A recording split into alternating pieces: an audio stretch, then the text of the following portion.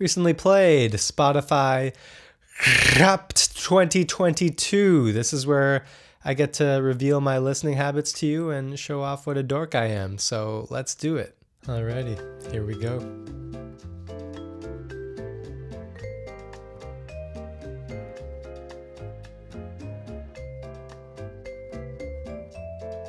"72 different genres." That's a lot. Hip hop, art pop, K-pop, J-rock, and rock. From sunrise to sunset, you kept it interesting. My morning started with fancy. What can I say? I seized the day with gloomy.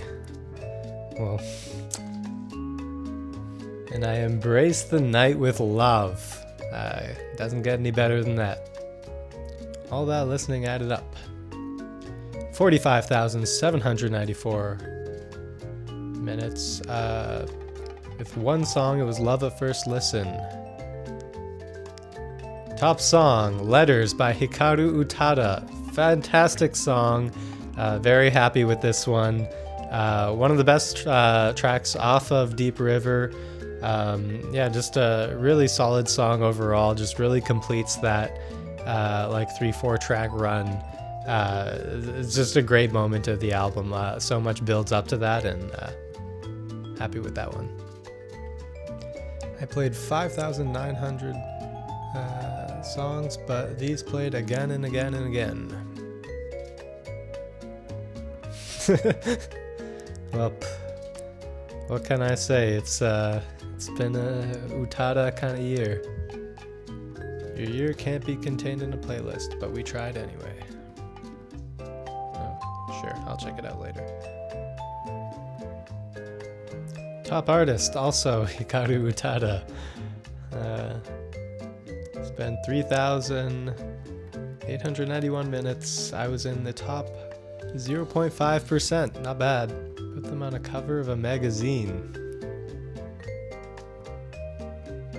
It's not really a magazine at all. Nice. Top 5 artists. Hikaru Utada, Red Velvet, Beach House, Seisumi, and Angel Olsen. Pretty solid. I think all these artists had a really good year. Hikaru Utada obviously takes number 1. Red Velvet. Spent a lot of time enjoying Red Velvet this year. Digging back into their discography. Beach House got a lot of plays from their quite long album, but you know, I did enjoy spending time with that one. Seisumi, Last Thing Left, fantastic record, really enjoyed that one. Angel Olsen, of course, Big Time. Go check out my Big Time review. I enjoyed that album quite a bit. Time to meet my listening personality. The Adventurer. You're a seeker of sound. You venture out into the unknown, searching for fresher artists, deeper cuts, newer tracks, especially gems yet to be found. Exploration, newness, variety, uniqueness, ENVU.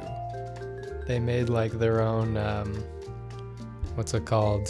Myers-Briggs, I think it's called, personality test. Apparently it's quite looked down upon in the psychology community.